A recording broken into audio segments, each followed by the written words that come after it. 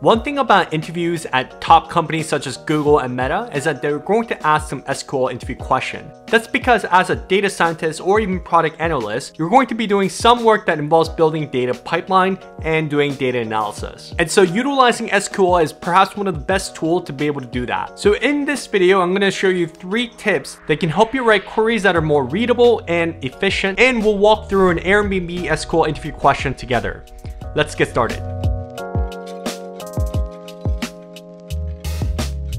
Alright, so let's start with the practical tips on how to write more readable and efficient queries. To get started, you need to know 2 tables. One transaction table and the second the users table. The transaction table contains transaction ID, user ID, date, sales, and apartment, and the users table contains user ID and country. Now that we have the setup out of the way, here's the first tip. You want to filter the table before you apply aggregation. So first, suppose that we want to solve this problem. Get total sales per date in clothing and toys departments. And we know that we have to use group by for aggregation and where clause for filtering. Now, one way to do this is aggregate on the date and the department using group by first, and then applying filter. But then you would have aggregated on the department that was not necessary from the get-go. So instead of applying aggregation and then filtering, it would make a lot more sense to filter first and then apply aggregation like this query. And this is a similar suggestion I like to make when you're dealing with the situation when you have a large table. You want to work with the smaller subset of table by filtering that table and then applying some sort of aggregation. And this tip you want to use when it comes to joining as well. Make sure you filter the table and then apply joins. Now, the next tip I like to share is that you want to simplify a complex query using CTEs. More often than not, when you're interviewing for large tech companies, they're going to ask you some medium to hard level SQL questions that might require a series of steps in order to solve it. And in these type of questions, you're often going to be using subqueries. Now, when it comes to writing a query that requires a large set of operations, you might end up writing a subquery where it has a series of subqueries that is nested one after another, sort of like a Russian doll. And it makes it very difficult to read it. For instance, suppose that you need to solve this problem.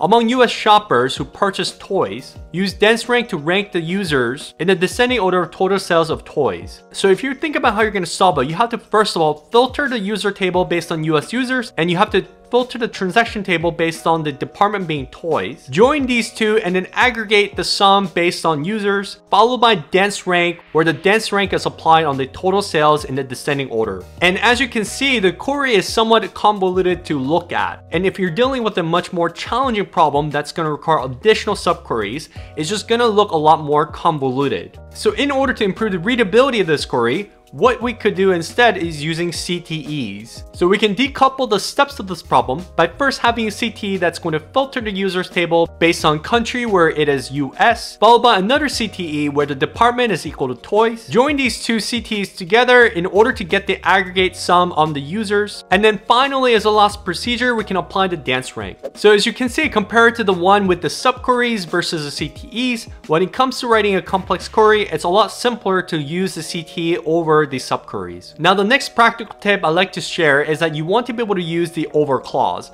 Over clause is highly flexible. You can use it for aggregate sum per partition. You can calculate moving average. You can even get the lag of the previous record onto the current record. And in addition to questions about joins and filtering, you're going to run into a lot of interview questions that are based on using over clause. So this is one thing that you definitely need to study. Now, suppose that the problem is the following. Calculate the delta between the total sales of today and total sales of yesterday. In order to approach this, we have to first of all take the transaction table and then aggregate on the date by summing the sales. So now we want to calculate the total sales of the current date versus the total sales of the last date. So we're going to use a lag function. And in order to do that, we have the following syntax, which is going to be the lag of the total sales over order by date. So this is going to create a new column called lag total sales, which is going to add the total sales of the previous date onto the current date. So with these 2 values, what we can do is on a per date basis, calculate the delta. And that's the final solution. All right, so let's utilize the practical tips as a way to solve this Airbnb hard level SQL question. The question is the following. Calculate the percentage change in total rentals for each property for each month in 2022. Return the top 5 properties with the largest percentage change. Ignore ties and return exactly 5, sorted by delta change in the descending order and rounded to 2 decimals. So the output that we expect from this question is going to be the following. It's going to contain the property ID, the month year, prior month, current month, and delta change. And in order to get this output, we have to familiarize ourselves with the source table. which is going to be the Airbnb fact rentals. And this table contains the user ID, property ID, number of nights, price per night, and purchase date. And right off the bat, because we're trying to count the number of rentals per year month basis, there's only two columns that we really need here. It's going to be the property ID and the purchase date. Now let's go back and try to further understand the output in this case. So the output contains the property ID, which is the raw data itself, the month year, so we need to extract the month year from the purchase date, and then there's the prior month and current month, which are the count of records or rentals per month year basis. And then there's the delta change, and the delta change is basically the percentage change. And in order to calculate that, you would take the difference of the current month and the prior month and divide it by the prior month and multiply that ratio by 100, and then that's how you get the delta change. Now at this point, in order to maximize how you use this video, why don't you actually try this question out and then leave it in the comment section below. And for the first 10 solutions, I'll provide my own personal feedback about your solution.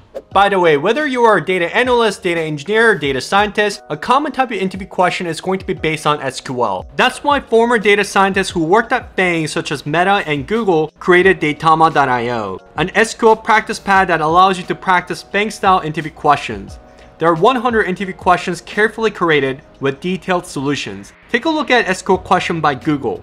The question is broken down into product-based questions, tags, hints, and you can test and submit your query in the practice pad with blazingly fast result. And you can look at the solution written by Google and Meta data scientists. This is no doubt a must-have product for any data professional preparing for interviews. And for a limited time only, you can get a 10% off on your Daetama experience by entering the promo code DataInterview10OFF. So make sure you check out Daetama.io and ace your upcoming interview. Alright, so let me start off by plucking out the fields that I need. So in order to get the output that we want, we have to use the property ID and the purchase date. So let me just go ahead and just write the query in order to ensure that I have the right field. So go and type property ID, and I'll type the purchase date.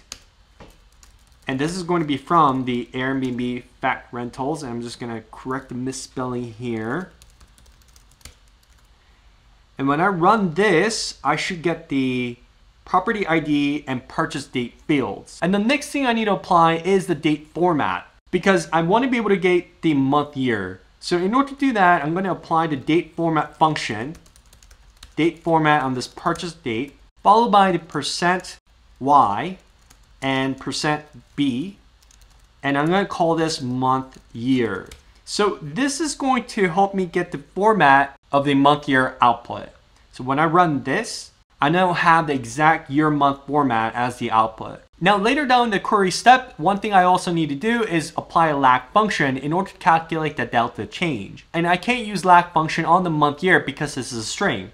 And so what's going to be useful is if I have the integer of that month. And so what I'm going to do is extract the month. And in order to do that, I'll have the month on that purchased date field, and I'm going to call this the month.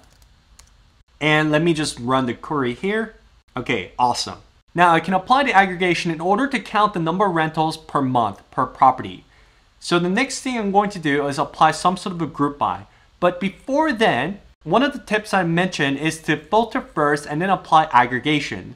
And so that's what I'm going to do. I'm going to apply where the year of the purchase date is equal to 2022, and I believe that is the year that I need, and then apply the group by on these three key columns, 1, 2, and 3. So just letting you know, if you've never used this before, what this basically is an alias to the columns that you are aggregating on. So the 1 is going to represent the first column that you're aggregating on, which is going to be the property ID. 2 represents the month, and then 3 represents the month year. And I want to calculate the number of rentals across these keys. And so I'm going to add the count asterisk. And I'll call this the total rentals. And let me just go ahead and execute this, and hopefully I don't run into any error. All right, so that's great. So we have the property ID, the month, month, year, and total rentals. And now that we have this output, the next thing we need to do is calculate the percentage change. So first of all, I'm going to wrap this into a CTE block in order to really simplify this.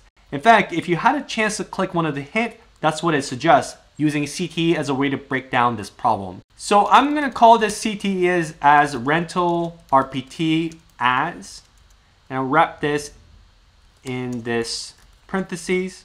And I'm just going to return the property ID, the month, year,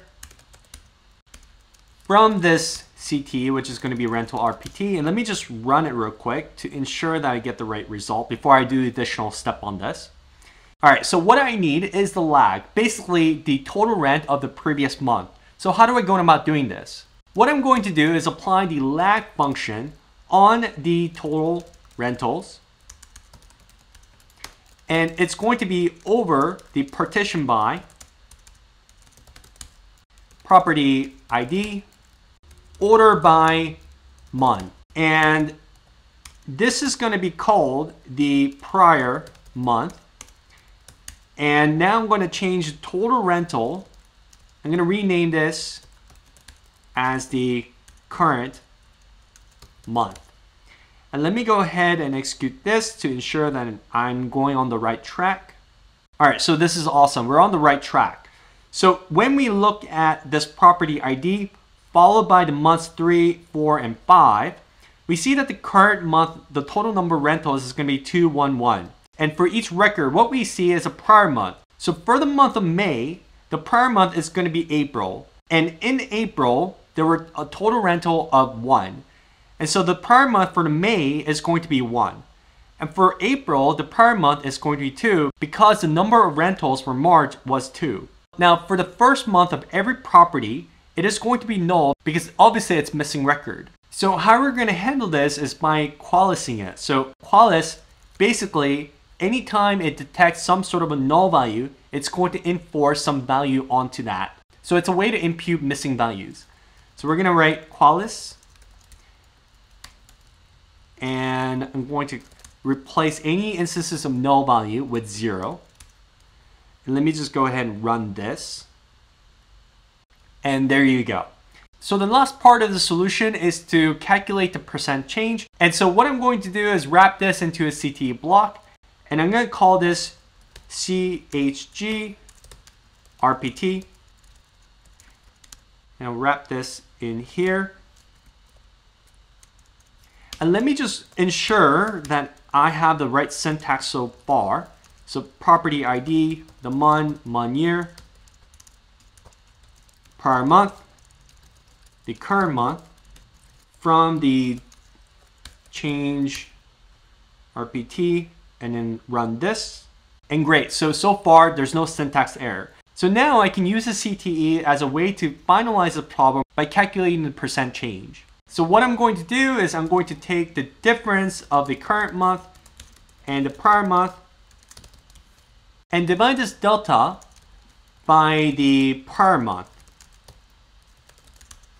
And one of the conditions for the output is that it must be rounded to 2 decimal points. So I'm going to apply a round with a place value of 2. And I'm going to call this the delta change. And let me just run this. And it's saying I have an error. Well, that's just because I don't have a print comma here. So let me just run this again. And there you go. Now I have the delta change. Now we're going to wrap this up by getting the 5 properties that had the largest change in rentals. Now one thing we're going to do real quick is to filter out any instance where the prior month is 0. So we're going to have a filter saying prior month is not equal to 0. And then finally, we're going to order this table by the descending order of the delta change. And we'll limit it to 5 as we don't care about ties. So when I run this query and then submit it, voila, right answer. All right, so I hope you enjoyed this video. If you want more practice videos like this, make sure you check out this next one. And this one is based on Google SQL problems. So I'll see you in the next video. Peace out.